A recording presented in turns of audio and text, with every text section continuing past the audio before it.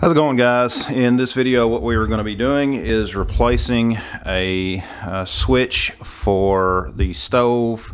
What the problem that we're having is this particular burner right here is no matter where you put the control knob, it goes to high and just stays there. I mean, if you put it on low, you can boil water within no time. I mean, it just does not control temperature whatsoever. So what I have done is I've actually already pulled the back loose previously just to make sure that I got the right part number. And for this particular stove, of course, this is a Whirlpool stove. I've got the part number on order. There are several different ones out there depending on your stove. I would just recommend that you pull the back off of that stove, look up the part number. I will be putting the part number for this particular stove down in the description of this video if you want to go there and check it out if you have a stove similar to this. That way you can go and find the dual zone controller.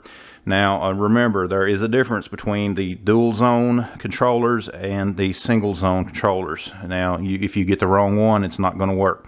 So what we're going to do now is I'm actually going to be pulling the stove out, and step one is you always want to make sure that you unplug the stove anytime you work with electricity. You don't want to do anything to make it dangerous for yourself.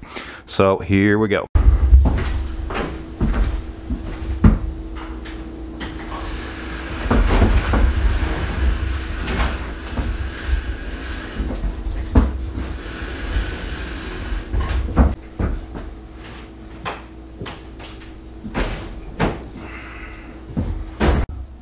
Once you got the stove unplugged and pulled out, these back panels, you can remove all of the screws and pull off the entire panel. If you are very careful, you can even just take out a few of the screws and they will flex just enough to allow you to get access to this one. But if you're worried about bending it, just go ahead, take off the whole back panel. And that way it kind of helps to ensure that you don't damage it. But if you're very careful with what you do here, and if you do remove enough of the screws, you're still not going to damage it anyways, unless you just get just overly aggressive with it. So what we're going to do now is I'm just going to pull the screws out and go ahead and start getting this ready to replace.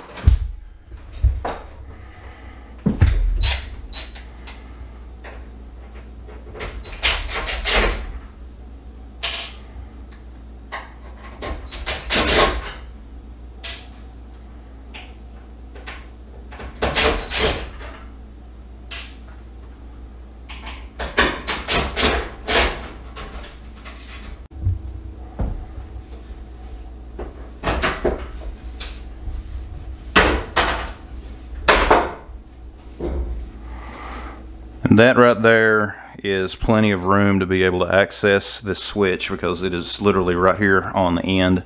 So instead of having to take all of this off, I can just kind of hold that back and I will be able to do everything I need to do right here. Now the next step is to remove the switch, loosen it up, and we're just going to get it out here where we can work with it a little easier. To remove the knob, they just pull straight off just like that, and there's two screws right here. We're going to remove those and we will be able to pull the switch out from behind the stove. Just like that. And there's one. There's two.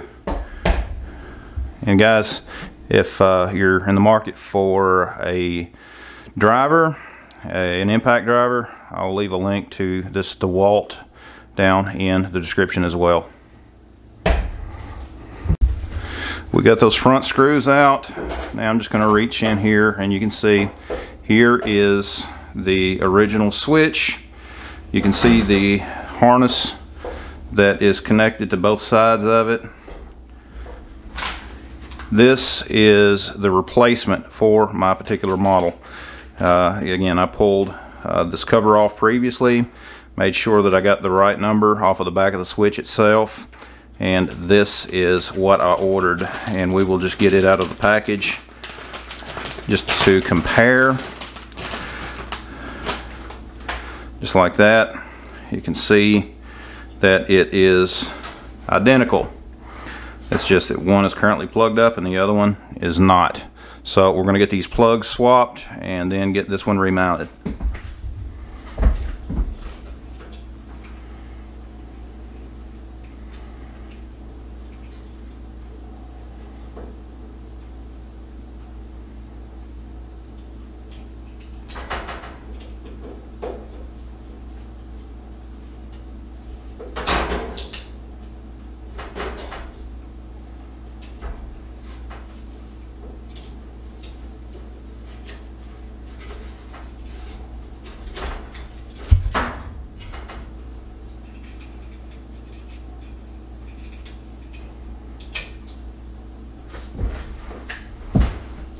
Just like that, I have got the new switch plugged in. Of course, here's the old one that had failed.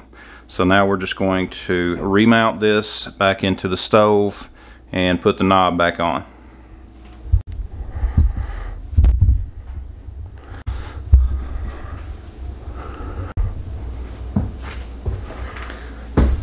Now that we've got the switch back in, I'm going to put the panel back on.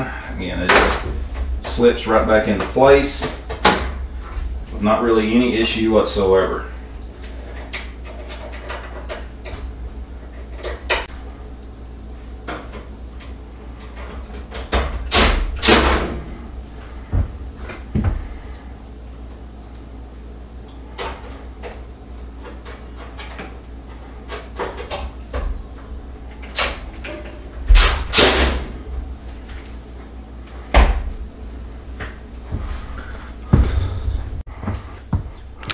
Okay guys, here is the bad switch that we just replaced. The only thing left for us to do now is to slide this back into place, plug it up, and try it out. I will put a link to this particular part down in the description below. That way, if any of you guys have this particular stove, you can pick this up. Anything you buy through those links kind of helps go to support what we do here.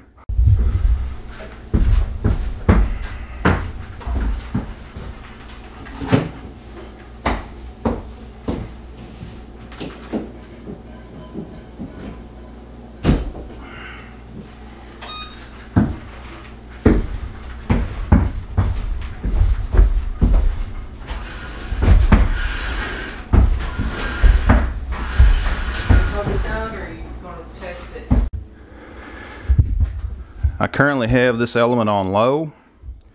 It has not gone wide open the way that it did previously. Turn it on up. You can see that it is starting to glow a little more red.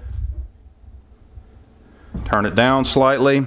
So now we do have this repaired, and that's a great thing. And guys, this is a very simple repair, something that can save you some money on your appliances instead of paying some expensive repairman. Again, you saw just how simple it was to replace that switch. Again, if you have a stove, one of these flat top stoves like this, where your element is just going to high continuously, more than likely the switch is going to be the culprit. But guys, hope you liked the video. Be sure to give it a thumbs up. Leave me any questions down below in the comments. Also guys, thanks for watching.